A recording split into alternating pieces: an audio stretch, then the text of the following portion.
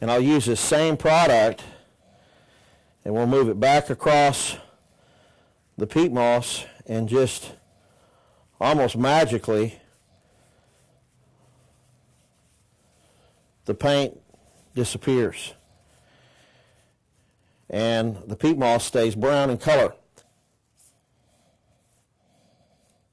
Now also, I'll tilt this pan up a little bit. You can see that all of the transmission fluid has also been absorbed in this little demonstration I've got over here. Now we've already used this pile to pick up a big oil slick, and now I'll fill the middle with the red transmission fluid, and it absorbs it without even agitation. So when I say it's the most powerful absorbent, it's also the most powerful wicking agent, which gives it a wicking power without moving it around. So you can literally surround a spill and create a berm and prevent that oil from escaping.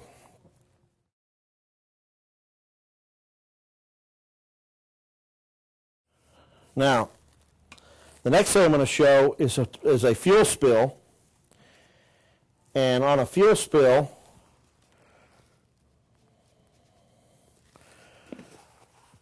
most of your adsorbents or your granule-based products are useless because a lot of the viscosity, the less they work. We saw it, the oil conglomerate pretty good to the clay granules, but the oil's all on the outside.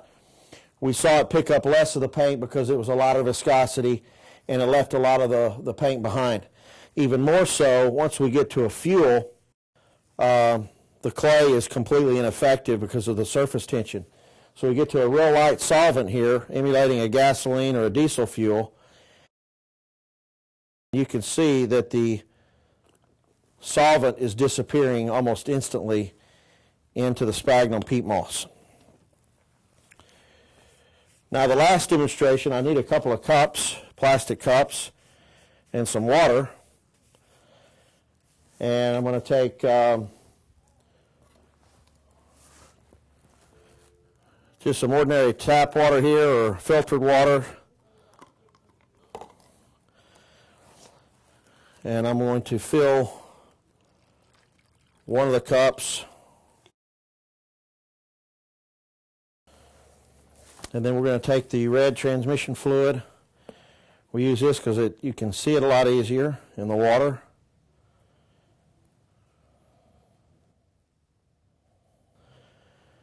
And I'm going to put about 5 times the amount of oil in that cup as we put on the pan to demonstrate the BioMatrix. Now again, your clay granules, your clay base, kitty litter based products are not going to float.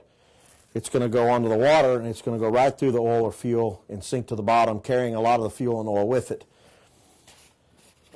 A true absorbent is going to absorb the oil, but once the sphagnum peat moss has been dried, it actually converts in its natural state from a hydrophilic substance where you use for potting soil and use in your garden, your flower beds, mainly to hold in moisture. But once the peat moss is heat activated, and that heat activation means drying it down to 10% moisture content, it actually goes through a metamorphosis and it changes from hydrophilic to hydrophobic. And at this point, it'll actually float on water for 72 hours without absorbing any of the water, but yet it'll absorb all the oil.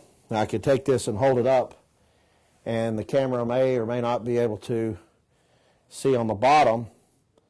There's literally thousands of tiny little air bubbles on the bottom, but also you can see that there's no transmission fluid on there. It's completely brown. In fact, it's as brown on the bottom as it is on top.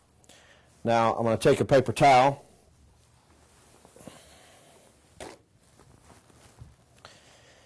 and I'm going to place this paper towel into this other cup,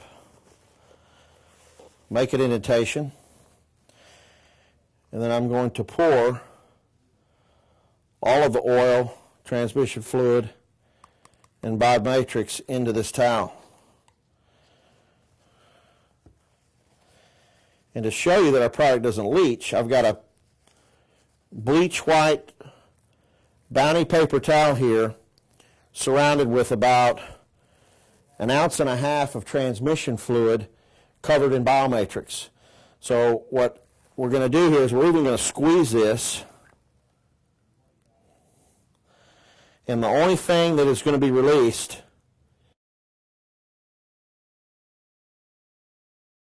is the water itself.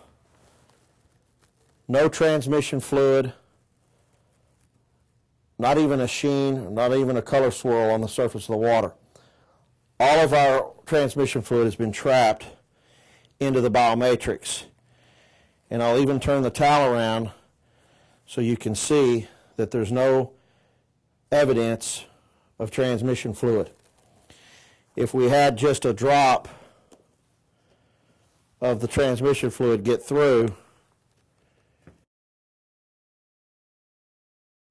you would easily see it on the towel, as I've just displayed right there. So up to 50 pounds of pressure.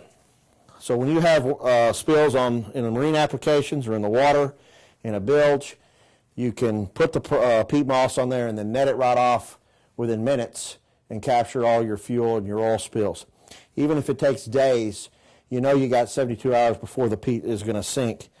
And so that gives you plenty of time to recover the BioMatrix in a situation where there's water spill. Thank you very much. That's all I have on the demonstration today. Thanks.